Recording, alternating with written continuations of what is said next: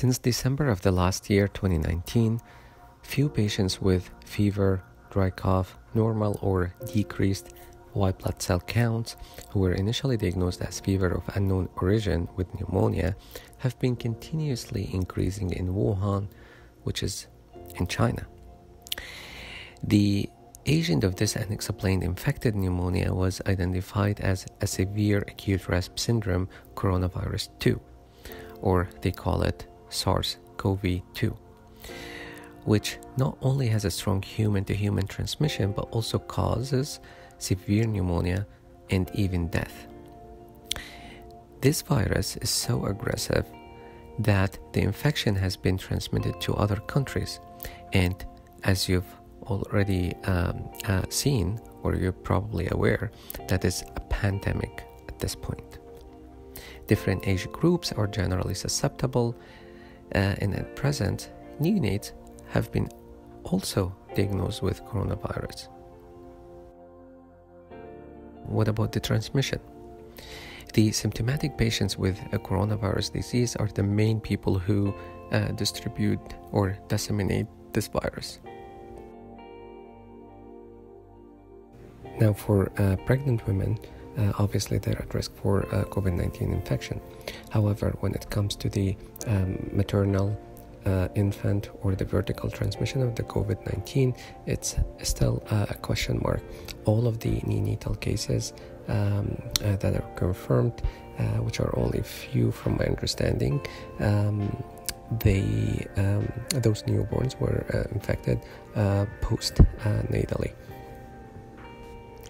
Now, we know that children are more likely to be asymptomatic, and even if they show some symptoms, they would be mild. Neonates are not different.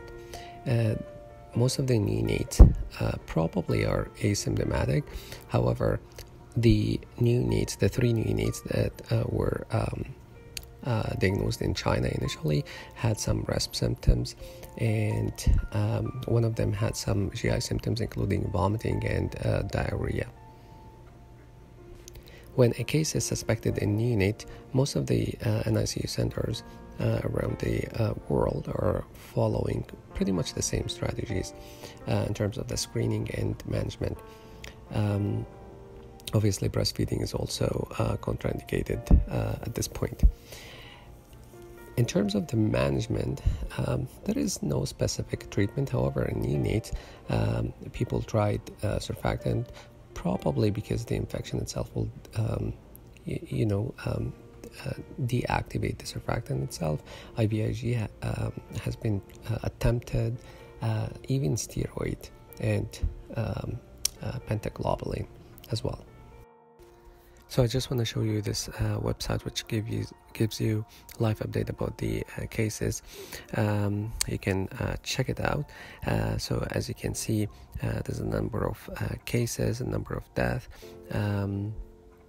You can see how the cases are increasing day after day, and you can see the death graph as well.